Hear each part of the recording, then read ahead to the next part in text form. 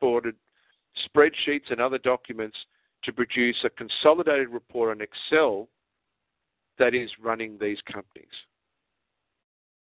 So for all their claims, whether it be particle accelerators, weather-changing weapons, UFOs, microwave radiation, micro-bugging devices, mind control techniques, whatever it is, the underlying or the overriding theme and truth is, when it comes to the aspiration and the reality, they are two entirely different things. Now, they know this. They've known this for a long, long time. But they also came up with a solution to overcome the gap. And what they came up with and realized is that perception is actually more powerful than reality. The bank doesn't need to have all its systems connected. It only needs to convince its customers that it does and to mimic as if it does for the confidence of the customers to stay with the bank and forgive those frequent mistakes that occur because the systems are not connected. The same with the weather-altering devices.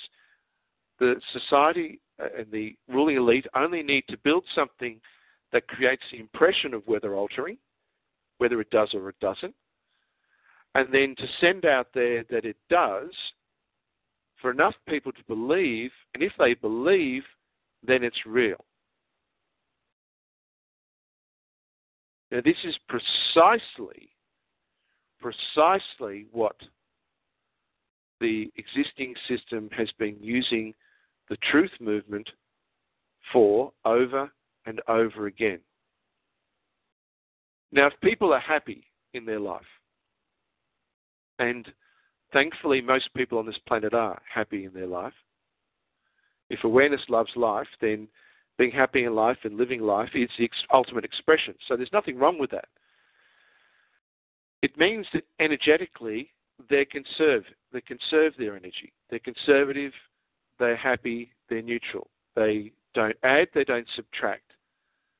There are many, but they are not going to be great generators of the kind of energy that society needs. If the ruling elite is based on ego and is based on fear and is based on angst, then the gold seam, the gold star, the prize isn't mum and dad, it's you. Because if you've been knocked out of the system because you've lost your home, your job, your children have been taken away from you, something has caused you to wake up, then you are producing more energy for the ruling elite than 10,000 people who are happy with their life and are energy neutral.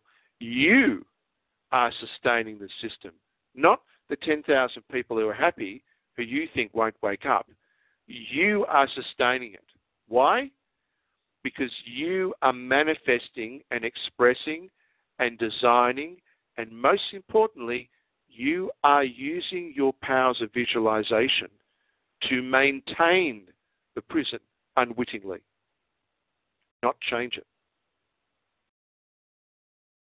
Now, some people might say, I don't agree with that, and I don't mean that, and how could you say that? I'm not an agent of the New World Order. I know.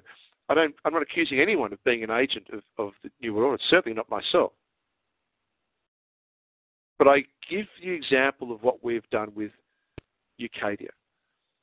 UCADIA is a massive and complex idea. Why? Because we need a massive and complex alternate idea to visualize a world free of fraudism, messianism, mental illness, ego, the craziness of their system. But what's missing is having ourselves visualize that on a regular basis. Visualizing the societies being in place. Visualizing the money system being in place. Visualizing the world where heaven is here on earth. Visualizing it. Visualizing the fact that everything is going to be okay, no matter how many earthquakes, no matter how many hurricanes and twisters and tsunamis, because we have the power to manifest. And that is what the system needs from us. Let's not feed the system anymore. I'm sick of feeding the system. And I hope you are too.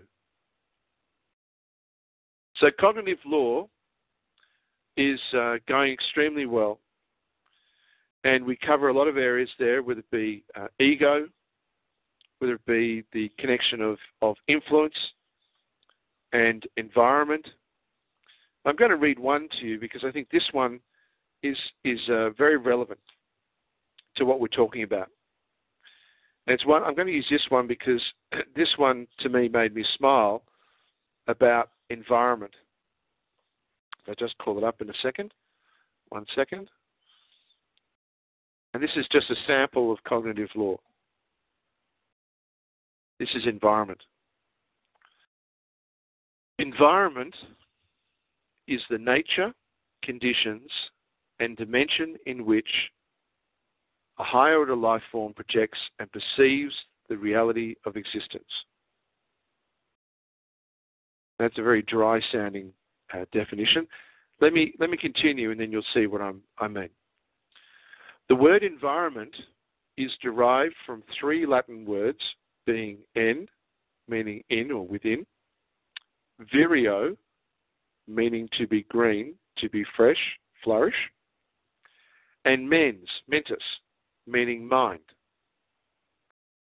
Hence, the literal meaning of the environment from its origins is, this is the meaning of the word environment, within a flourishing mind, or simply, within one's imagination. Now, think about that. We grow up, and the government says we've got to clean up the environment, we've got to help the environment's in danger, that we live in the environment, that we are a product of our environment. And the word itself, M-E-N-T, it's a sign. M-E-N-T means mind. Government, control of the mind. Parliament, mind. If you see the word M-E-N-T at the end of a word, that means mind. So suddenly, when we look at something as simple as presuming what is the environment, we find the word literally means within one's imagination. Well, let me explain a couple more, just so we've got a bit on here and we'll move through. Environment is equivalent to a wakeful and conscious dream projected over the perceived dimension of the external world so that the two become indistinguishable. Now, if you want to use an analogy, an idea, think of it in terms of radar.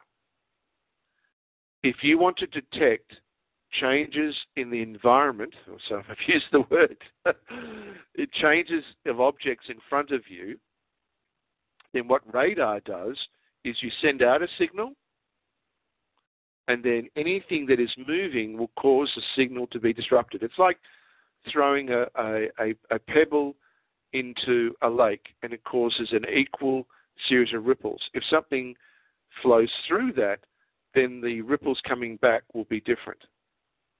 Well, that's exactly what your mind does. It projects an image, an impression, an approximation of the world, and then anything that changes is then picked up. It's a way for the mind not to have to focus on every single nook and cranny. Think about it. If you had to go into your office and focus on every single thing in your office or every single thing in your room or your home, even one room in your home, I mean, it is overwhelming. Look at a bookshelf. If you try to read every single title, instead what the mind says is, I have a bookshelf full of 20 books of multicolours, that the mind is happy to focus on that. So the mind has created that approximation, and it's only when you want to focus on something will the mind say, okay, what do you want to look at now? It's a filtering mechanism. It's a coping mechanism. An environmental projection over the dimension of the world is only ever an approximation of the actual underlying world. In some cases, this approximation can entirely delete actual objects and senses as well as include new ones that don't exist in reality. This is a natural and normal feature. But it also means that if we are being disrupted and unbalanced by fear, element, sun, enforcements, attacks, law, whatever they project on us, then we're allowing the environment to be modified, our mind projection to be modified by them. It works both ways. You, all of you, have the power, if you work together, to project an environment that is heaven on earth, that is the end to the madness. And if you do that, then not only will your minds help manifest the reality of that, and the reality of the improvement of your situation, but it will cause others. It is a self-fulfilling process. So here in one word, and I know I've spent a bit of time just on this one word, environment, and I wanted to share with you a whole range of others, but in the respective time and in the amount of information we cover in these calls, I don't want to bombard you. This is not reading of a race call. It's giving you examples to show you just how it's coming together. In this one example with environment we see, far from environment being some objective landscape in which we operate, even the wall in front of us is a projection of the mind. We see and see it as real, but it is really just an extension of the mindscape. If your life is dark and dreary, if you are struggling to find a reason to live, if you can see no way out of your problems, then please consider that the environment that you are in is every bit a projection of you. Take control of the mechanism. The detail will come and is coming, but take control. Let's not feed the system anymore. Well, as I said at the start, everything is going to be okay if we use our powers wisely. And our most powerful power, our most influential power, is the power to manifest and to visualize. As much as the system wants us to be the enemy that it needs, we have bigger things to do. And it's high time that we become more active in that and less passive. And for all of you who continue to do wonderful things, thank you. For all of you who will be listening to this call, thank you. And I look forward to sharing with you, and I keep saying this week on week, but I really look forward to being able to share with you, once Cognitive Law is published, an amazing gift that brings this to light as law, as awareness, and brings it out. So thank you, and I look forward to your questions. Thank you.